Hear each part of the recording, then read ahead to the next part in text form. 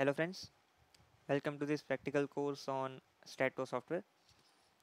In the previous lecture, we discussed about the reinforcement detailing of beams after getting our results from Staadpro software. In this lecture, we will discuss about the reinforcement detailing of columns.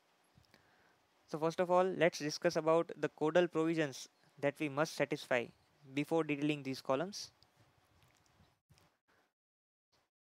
The minimum percentage of longitudinal reinforcement for columns is 0.8% of gross cross-sectional area of columns, and the maximum reinforcement should not exceed 6%. The minimum number of bars for columns, if it is a square column then it is 4, and for a circular column it is 6, and the minimum dia of bar is 12 mm. The spacing of these longitudinal bars should not exceed 300 mm in any case. Now coming to the transverse reinforcement. So if we have 4 bars arranged like this, then we can tie these bars through these lateral ties like this.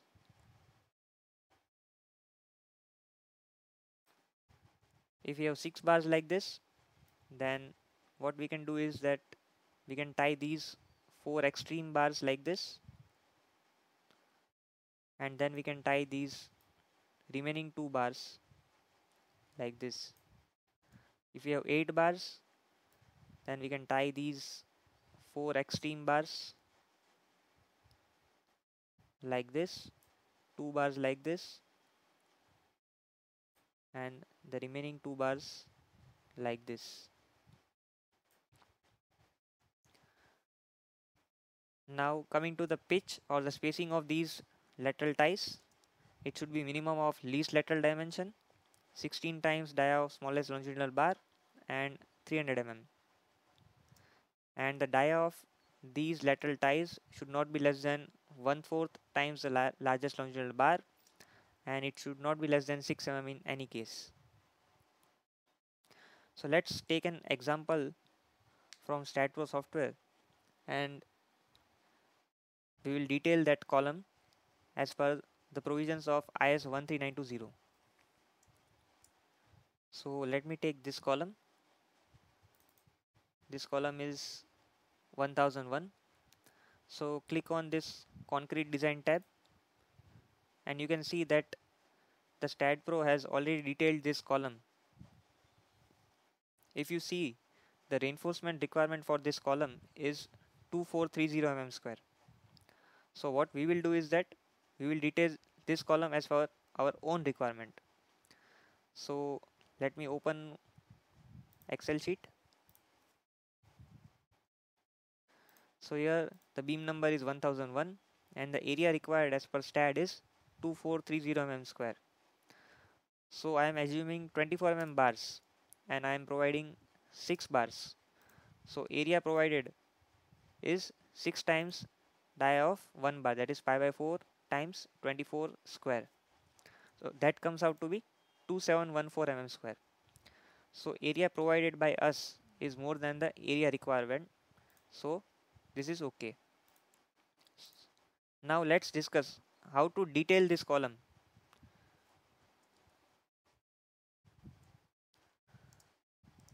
So what we have done is we have provided 6 bars of 24 mm dia like this. Now as per the ductile detailing provisions of IS 13920, we need to provide special confining reinforcement near the beam column junction. So what the code says is that if you have a column like this of height h, then near the beam column junction up to a length of L0, we need to provide lateral ties or stirrups that are closely spaced like this, and in the middle portion you can provide lateral ties that are spaced farther. So why is this provision like this? If you see the bending moment diagram of column, then you can see that the maximum bending moment is more at the beam column junction. So the code suggests to provide more amount of reinforcement uh, and closely spaced ties near the beam column junction. Now what will be the length of this L0? As per the code, the length of this L0 is maximum of larger lateral dimension, 1/6 of clear span and 450 mm. So in our case it will be 450 mm. And what will be the spacing of these lateral ties? So as per the code IS 13920, the spacing of these ties should not be more than 1/4 of minimum member dimension, 6 times smallest longitudinal bar and 100 mm. So in our case it is 93.75 mm. So what we will do is we will provide 8 mm dia ties at 90 mm center to center. Whatever the codal provisions that I have discussed for the special confining reinforcement are given in this clause 8 of IS 13920/2016.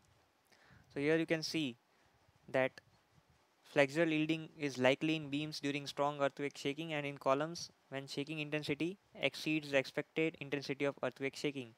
So this special confining reinforcement shall be provided over a length L0 from the face of the joint towards the midspan of beams and mid height of columns on either side of the joint, where L0 should not be less than largest lateral dimension of the member, 1/6 of the clear span and 450 mm, and having a spacing not more than 1/4 of the minimum member dimension of beam or column, 6 times dia of smallest longitudinal bar and 100 mm, which I have already discussed. So that's all for this video. Thanks for watching. Bye for now.